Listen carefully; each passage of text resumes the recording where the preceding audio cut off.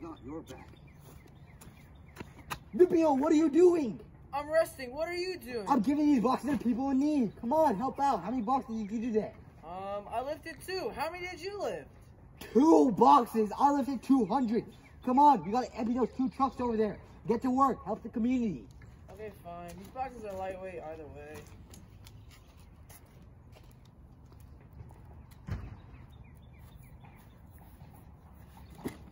Yo, this box is heavy. Ugh. Come on, get to work. Let's go faster. Okay, I'm trying.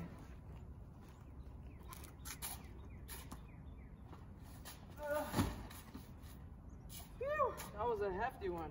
I'm going back to resting.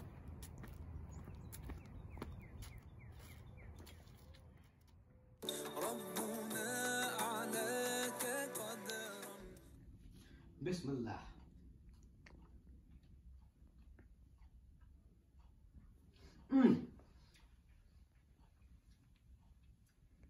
That was so good. I love this food.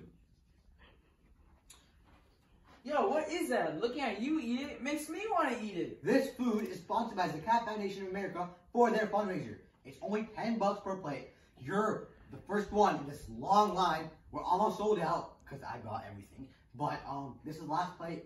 I'm full, so I can't eat it. But yeah, $10 only. Yeah, sure. I got $10 right here. I'll donate it to you. Thank you so much. Here's your plate. Thank you. Before we eat, we gotta say Bismillah. You're right. Bismillah. Mmm, so good.